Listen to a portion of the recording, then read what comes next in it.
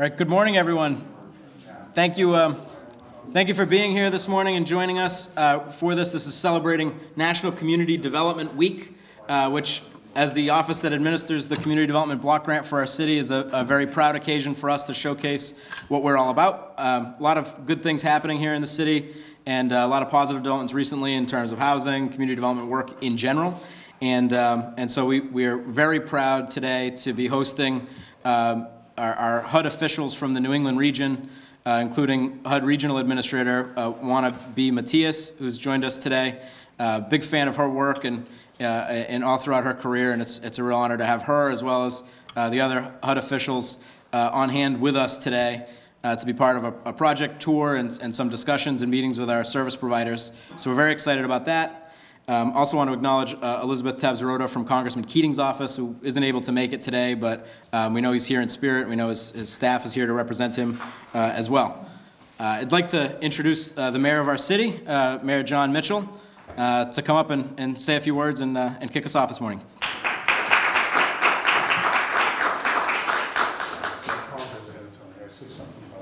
Go for it. I just said to Josh, I said, my apologies ahead of time. I have to say something about this green suit. It's that, you know, it's pretty cool. It's pretty cool, and I don't feel like I'm keeping up sartorially. I have to figure out where I can get one of those. It's not too late. It's not too late. Yeah.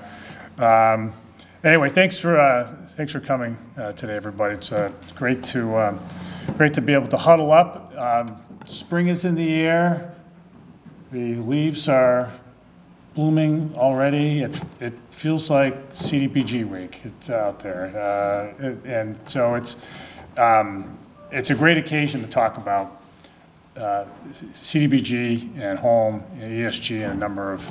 You might as well throw in ARPA in there nowadays as well, because it's really a time for making some really terrific long-term investments in the city. And I want to thank Regional Administrator Matias for her work and welcome her to New Bedford. And we will, as we always do, we'll make it a memorable experience for you. But we've had a very close working relationship with your office over the course of presidential administrations, and your work in the State House really sort of leads seamlessly into your work in your current job. It's you know this stuff and you live and breathe it, and we appreciate your leadership along the way.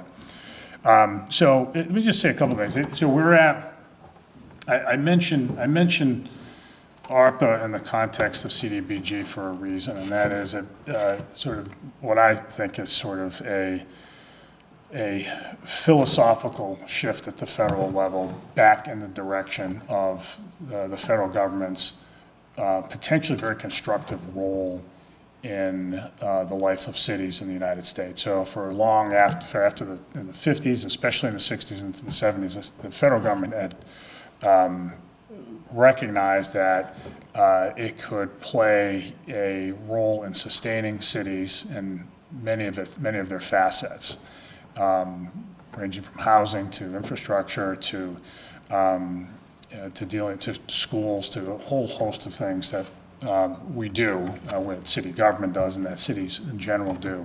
And there had been over time, and it culminating really in the passage of the legislation that included the Community Development Block Grant, which was actually, as a point of presidential trivia, actually passed during the Ford administration. It was ushered through during Nixon, and Nixon had a problem and intervened, and as we all know, and then Congress ultimately passed it after Ford was sworn in. And but CDBG was sort of maybe the passage of CDBG and the funding levels in the 70s represented maybe the high watermark for direct federal aid to cities, and there's been a tacking away from that kind of that kind of engagement, and it's starting to come back today.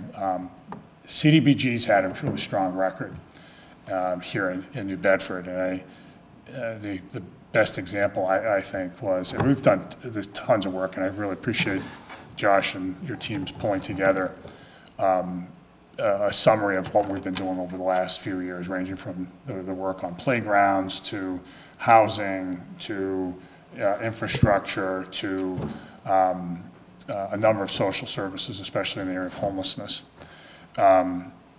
But it's been also used when it was at higher funding levels for a whole lot else. And the most famous example here in New Bedford was when there was effectively a spike in funding in the mid-'70s, and Mayor Markey at the time was persuaded to put the lion's share, and there was a 13, Lori might remember this, although I'm suggesting you were around then, Lori, but it was 13 million. You were at Jim, yeah. Spent $13 million in 1976 in CDBG funds on the cobblestoning of the historic district. And so you might want to say, well, how frivolous is that, right? And he certainly heard it from a lot of folks back then. But, you know, again, the cities work best when they think long-term, when they invest long-term, and when they realize when people in elected positions like mine say, you know what, I might not get the full credit for this while I'm in office, but it's like, it's the right thing to do. So fast forward 40 years now, and we have a downtown, 50 years now, close, we have a historic district is the most photographed place in the downtown. It's what people so closely associate with New Bedford's brand. It's yielded restaurants and shops and all kinds of goodwill and great amenities for the city and the region, and it paid off in spades. And so I mentioned that because this has come up in the context of ARPA, right? So CDBG's funding has waned. The Obama administration, even Democratic administrations really hadn't gone to bat for it, and then it had to be saved during the Trump administration and so forth. But now, you know, with increased federal funding for a whole lot of what we do, we're starting to recognize, I think the country's starting to recognize that, yeah, local government, municipal government, does have a really good sense of what's needed. Right? We're closest to the action. We can appreciate where the needs in our city are, where the opportunities lay as well. We oftentimes ordinarily don't have the resources to do anything about it. The advent of ARPA and the continued funding of CDBG and some of the other programs that have been supersized of late are really giving us an opportunity to lay the foundation for a much stronger city over decades. And so we'll see that work. Some of that work is already visible, some of it's already playing out. We'll talk a little bit about that today. You'll go to some of the projects that are going on. But what I hope comes out of this period is not necessarily like, as much as I would welcome it, another ARPA bill every couple of years, right? That's not going to happen. But there is, I think, at the end of the day, I think, and there will be lots of pushback in Congress about spending federal money locally and all that stuff. But I hope, you know, the verdict is when the investments are done, that the federal government can play a really constructive role in supporting the quality of life of cities, the sustainability of cities. And we hope that that's not something that just goes away and is just sort of chalked up to a reaction to the pandemic. We hope that this has really become something more permanent, a more permanent shift. So I hope it will. I know Congressman Keating certainly feels the same way. We appreciate his support for those efforts. I do want to say a couple of other things too. And you'll see in the tour today, I think you're going to the Holy Family project. That's going to be, that I think is a very useful project using federal funds. I want to say a little bit about housing as well. So everybody, first of all, as I think everybody here knows, we released a housing plan who's depicted there and is sort of summarized there, or at least that's the table of contents, that's sort of the pillars of the effort. But I want to thank Josh and the team here for all of your work, again, for putting that together, because I think it is a really thoughtful plan that doesn't sort of drift in the direction of talking points, right, on either side of the aisle. It's really something that is tailored to New Bedford's needs and aspirations, based on the data we have at hand, based on the experience we have in hand in doing this work, and based frankly, on the experience of a lot of folks in this room and others who couldn't be here today. The foundation of it is that we have, like virtually every major city, virtually every city in America, a challenge when it comes to the attainability of housing. But it plays out very differently in a metro area like ours as opposed to a major metropolitan area where there's, developers lining up at the door to get in. It's a little bit different here given sort of the levels of rent and the construction costs and so forth, as well as the aspirations of the city, all these things, and in relationship with our suburbs. What we've tried to do is just to say, okay, here's what New Bedford looks like here when it comes to the housing market, and here's how we think that we can advance our priorities. And the priorities are to ensure that people have attainable, people at every level can live here in New Bedford. And that in order to deal with what is a mismatch of supply and demand here, that we are increasing the housing supply and thereby pushing down housing prices at every level as well, that we're making efficient use of land and so forth, and that we're removing the barriers to development, permitting barriers, zoning barriers, and others. And so that's what this plan lays out, and it's already being executed as we speak. Everybody's hard at work at it. Trust me on that. Trust Josh on that. The point it also makes, and I think this is an important one because this is different, it's different from what you might hear in the major metros, which have been dealing with housing shortages, different types of housing shortages for a long period of time, and that is, it really underscores that a regional economy doesn't necessarily sort of neatly fit within the confines of the politically drawn municipal borders, right, drawn 200 years ago, right, and that our housing market is also the housing market of Dartmouth and Fairhaven and Freetown and Marion, Rochester, and Mattapoisett and so forth, and that there has to be some understanding of obligations, right? So the rental market here in Greater New Bedford is almost exclusively within the city. There's hardly any rental units once you leave the confines of the city, and that has to change. That is a big part of the equation, and it's not to say that we're going to suggest that developers ram down the throats of our suburbs projects they don't want, but it's a way of saying this is your problem too, your challenge too, and we're going to work together to solve it. And then secondly, that New Bedford's going to do its part. New Bedford is going to be leading the way, as we do on so many other fronts within the region, to ensure that we're setting the right example for creating housing at every level. And the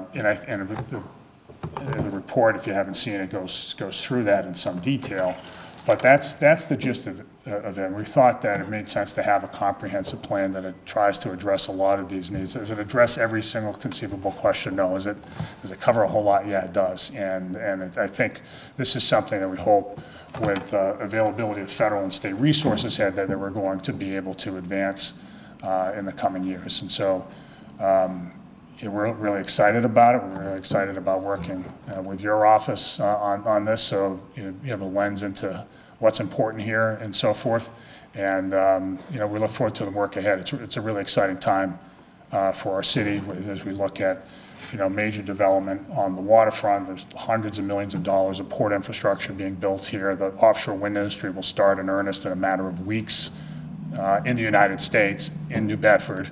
And we have passenger rail service that is going to start later this year between New Bedford and Boston. So intercity rail service is moving ahead. That'll be another thing as well. And then there's a whole lot of other great development that's going on. So it's an exciting time. Housing has to be a piece of it, and we're one city. We've got to move ahead together, and that's what we're trying to do. So I thank you for your attention. You guys are going to have a great tour today. And we look forward to getting done what we believe is most important for our residents. Thanks, everybody.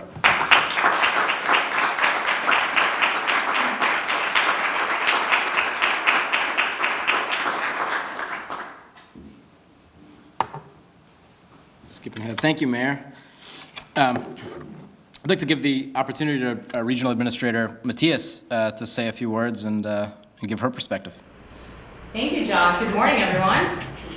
Well, we can do better than that. Good morning, everyone. Good morning. They were so kind to get us coffee and treats. I know you guys are energized.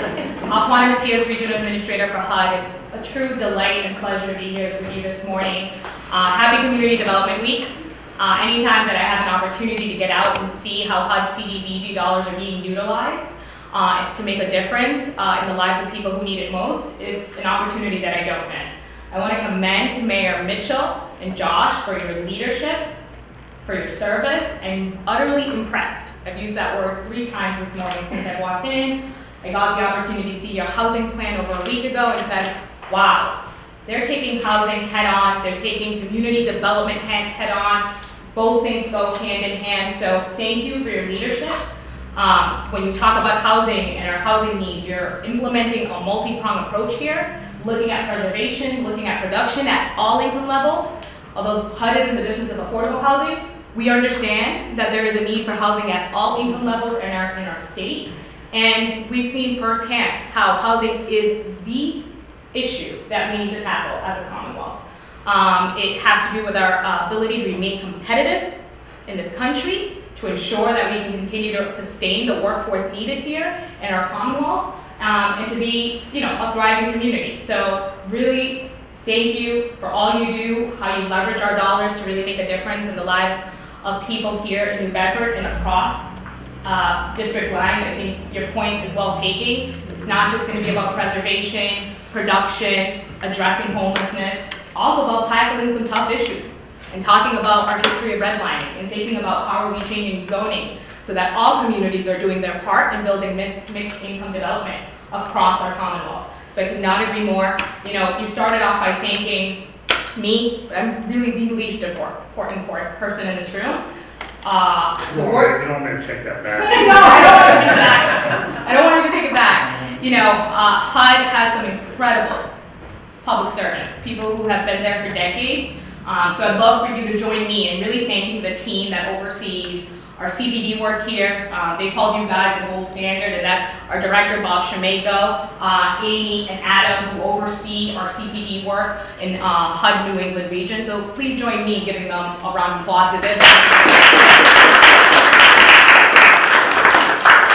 And Josh and Mayor, thank you for convening today. I think we're going to start off the morning by looking at the impact of CDBG dollars, and then we made this a full day, and we're then going to go and meet with Congressman Keating to talk about how are we thinking about our housing ecosystem in this region and making sure all players are part of the conversation, right? We need a blending of financing to ensure that our housing projects can be completed, and so I'm really excited about that conversation because it's going to take the city, the state, the federal government, and our private nonprofit sector partners to really address the fact that we haven't been building housing at the rate we need it to be in the state. And so thrilled to be here, thrilled to learn more about what you're doing, and I will make sure that I take the best practices I'm seeing here and I'm sharing them widely across the region. Thank you so much.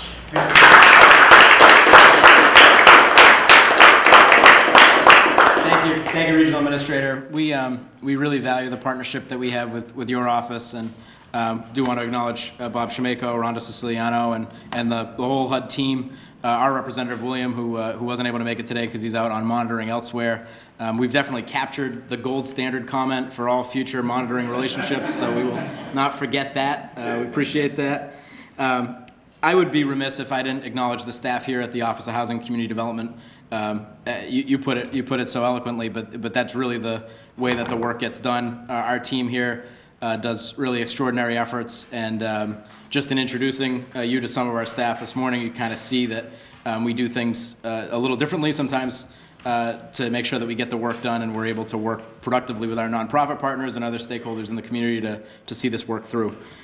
There's a quick few PowerPoint slides I'd like to go through just in the name of time. We can't visit every site we'd like to show you today, but we could show you some pictures. There's a couple of sheets in the back of the room that capture some of our projects.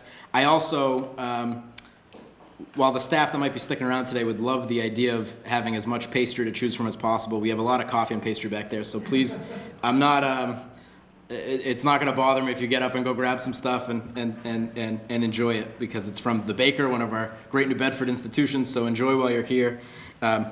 We'll go quickly through some of our projects, and I thank the team, Jen Clark, Deputy Director, Lori, Ashley, and everyone else here for helping put this together, but also for doing the projects behind the slides, right? These are some playgrounds that we did. The Beauregard Pina Playground, Baby Kenny's Tot Lot, another playground project, both sort of toward the south end of our city.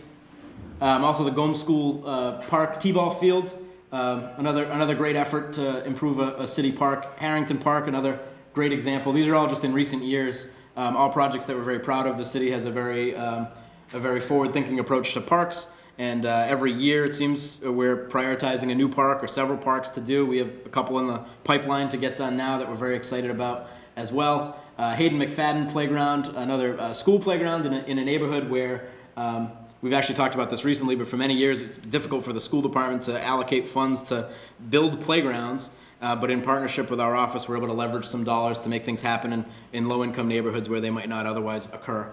Monty's Park Splash Pad, again, an amenity any city should offer its residents, and we're happy to see that one through.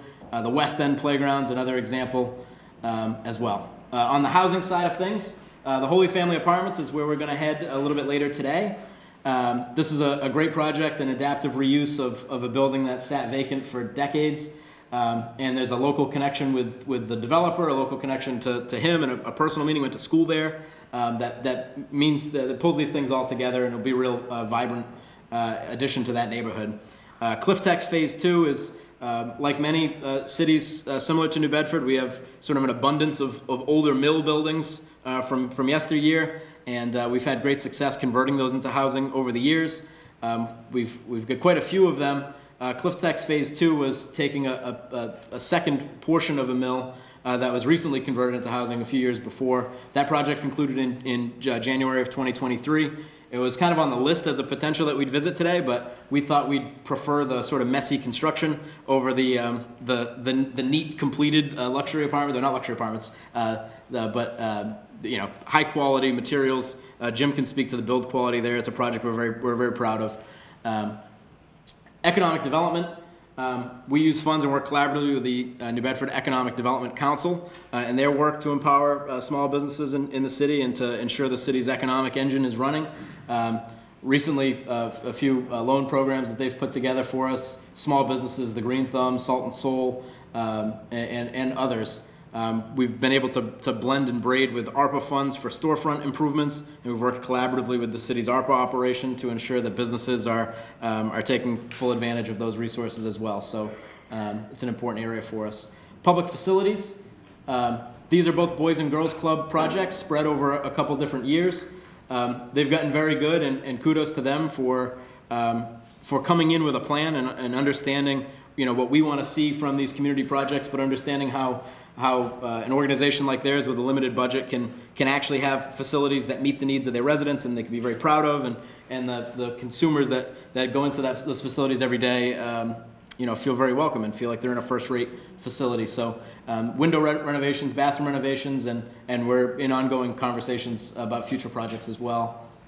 The Buttonwood Park Senior Center, some accessibility work there, fixes to the bathrooms.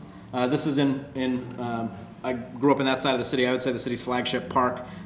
Beautiful area, beautiful zoo connected to that, and the senior center is a staple. Everybody in the city's been there for something over the years, and we're happy to have been attached to that project. Early learning child care playground, another collaboration with an early education institution, and we were able to help with a project there. First Baptist Church, which you can, depending on where you're sitting in the room, you can see out there. The mayor is just itching to tell you that that's where Robert's Rules of Order were formed. Yep. So is that a second?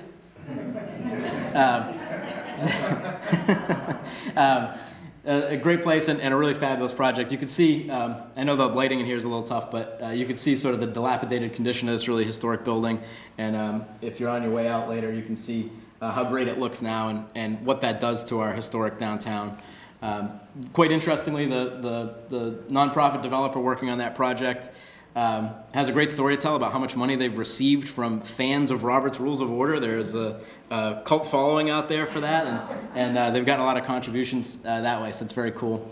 A Women's Place renovations, again, another building. It's a historic building that was able to leverage funds for nonprofit programming, and we're happy about that one as well. Public services, I think, before being in this role, this was what was most near and dear to me is all the nonprofit programs that $20,000 or $30,000 makes all the difference in their ability to operate. And so in FY20 and 21, we supported 21 public service programs, nearly $650,000. The addition of community development block grant money that was allocated in the CARES Act for pandemic relief provided a real infusion of capital that allowed a lot of our projects to go. You will see in one of our stops this morning at the Pace Community Food Center the way that funding was utilized in part. So again, a really first-rate facility where clients who are receiving a service that's often stigmatized, that people don't usually want to utilize, or they're made to feel less than for utilizing the services of a soup kitchen or a food pantry, has been converted into something that resembles a grocery store. People can come in and out at will and pick their own items and have choice and be treated with dignity, and that's what we want to see. It's a really first-class operation. So 21,600 low to moderate income persons and families benefit from these programs during the 2-year period that we discussed, and some great pictures here. The Dream Out Loud Center, which is one of our, I would say, one of our unheralded programs. I wish their programming all happens pretty much after school and weekends and so forth, so we weren't able to include them on the tour, but they do some really great work, and you can check out their stuff online.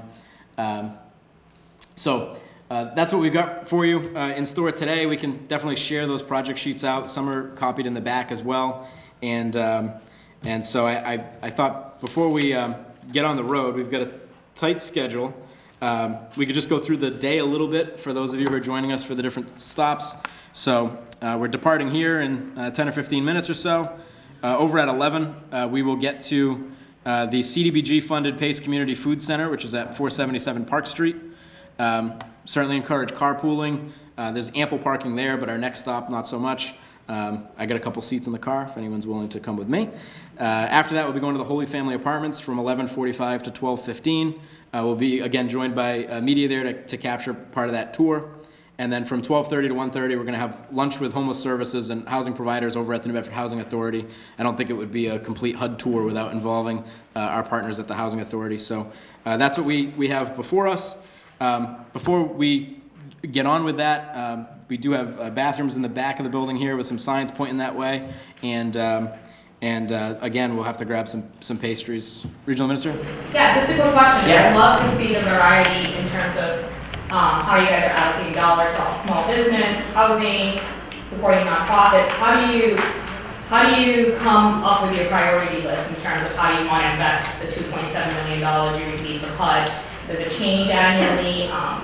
We'd love some insight in terms of like how you and the mayor have thought about that. So, I mean, as you know, the overall funding for CDBG has been relatively flat for a long time, and so there hasn't been a great deal of variation in spending priorities. So we have, in fact, very little over the last 10 years, right, Jen? A fairly large piece of it goes directly to our Economic Development Council, which is the lead economic development agency in the city. It's set up as a nonprofit, but works as sort of a quasi-governmental agency. A portion of it will go to staffing, obviously, this department here. A portion of it will go to social service agencies, and that's done. It's done on a competitive basis. They have to come in every single year, and this is not uncommon, right? And they have to sort of articulate why it is they think they deserve funding in the next year, right? And so, but that's been relatively, so there's some that have dropped off the list, some have been added, but the funding levels individually have been more or less the same. And then there are infrastructure, very loosely speaking, projects that we'll do. Years past, we've spent money on things like demolitions and tree plantings. We're not doing that so much. Haven't been doing that as much. It's been more playgrounds. It's been more capital improvements to things like the Boys and Girls Club, right? A couple of years ago, they needed a boiler, and like that kind of stuff that, it's hard for a lot of agencies to raise money for it. So they have, a lot of these agencies have proven track records, and they need to come in and not just be like, hey, don't you love us? We deserve some funding. If they have to come in and say, be very specific in what the funding's going to and how they're performing. We want some level of confidence that they're doing what they have to. So there's a lot, even though funding is static, there's still a fair, we're committed to the accountability. We want to see performance, and I think we've gotten really good results over time. I don't know if you guys have anything. No, that summarizes it pretty well, and I should put in a plug as well for the ESG home, and we're excited about the home ARP opportunity. Our plan was just approved recently, and some of those will allow us to try some new things, pilot some programs, and then figure out if we can sustain them through the other funds. I think one of the focuses that I've taken since coming into this role is looking at the work of all the nonprofit agencies that we fund, and one of the things we wrestle with is, is it better to have 3 dozen small grants or a few larger grants? Are there community needs that we almost need to advertise a little bit more? We wish somebody would tackle this problem. So there's some different things that we're gonna look at and going into our next 5-year planning process as well. So we're excited for the potential for all that, and constantly strategizing. So appreciate that. That sounds great, and I'd love to follow up with you guys, just because you're right? When we think about CDBG, it's a formula that was created decades and decades ago. It hasn't necessarily been looked at. But food for thought in terms of could we get communities to engage our congressional delegation to think about, if we were going to pull in a lever, whether it was CDBG or home, where could we pull to get greater investments in the next 2 to 3, 4 years that can make a really big difference in what you can do in terms of production, or whatever a priority may be. And I think thinking about how communities work together and leverage our delegation is really important. I think it's a program that is so valuable across the country. It's good bipartisan support, but it could use a jolt of energy and enthusiasm to make that case again.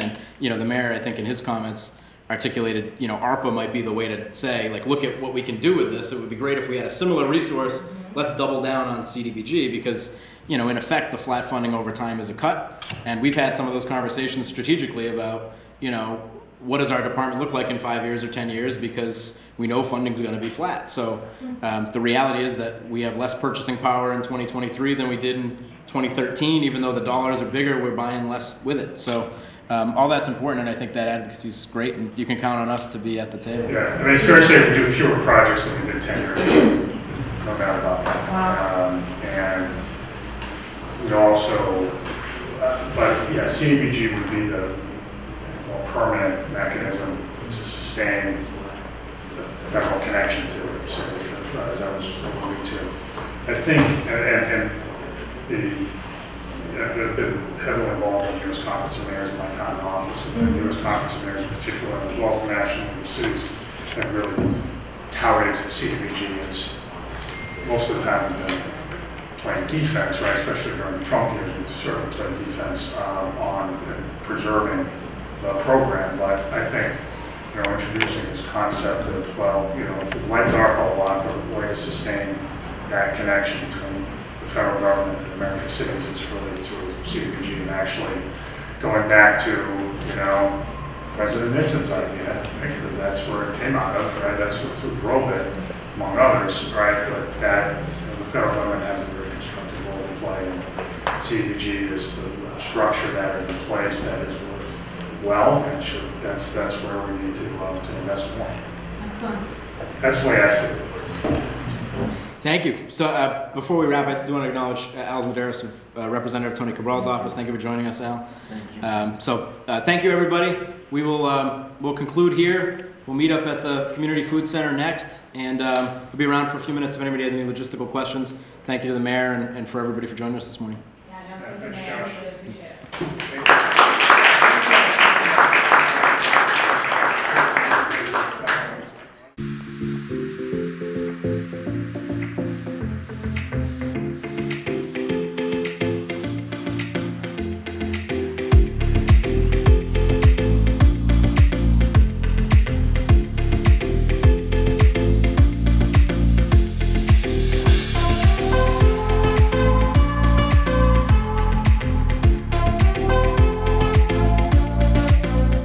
wonderful. You know, this is mixed income, which I could not agree more with you. We need to make sure our communities are diverse, that we're building communities that have a strong tax base so that kids, public school systems can be funded adequately. And talk about, you know, blending of financing. HUD dollars, our lead grant, state dollars, you have city coming up with ARPA dollars as well. So this is the kind of partnership that we love to kind of spotlight because it's a best practice. And when you're able to get other partners to the table, you're able to get to completion. So I'm excited to see what it looks like in the inside and look forward to hearing about the groundbreaking. Yeah, we'll have you back. I would just say, you know, in the context of some of the things we've discussed this morning, and in building New Bedford, our housing plan that we recently unveiled, this project captures a lot of that. So we know that financially it's difficult to attract a lot of housing developers to New Bedford because of the economics of doing business here. And so to have local developers, people with the skill set and the expertise and the interest and the care and concern for our community to want to set up shop here. And this really is a labor of love. It is not a hugely profitable project, but it's one that's going to restore a vacant building. It's a city with very little buildable land in general. We're largely built out. So repurposing and reusing vacant buildings and making the most of the space and the buildings that we have is essential. So it's a real credit to Colleen, Jerry, the Kavanaughs, and we're proud to be associated with this project, and we can't wait to see it through. We can't wait to see it inside. Yeah, we're excited. Come on in. Right, let's go in. Right. So I have...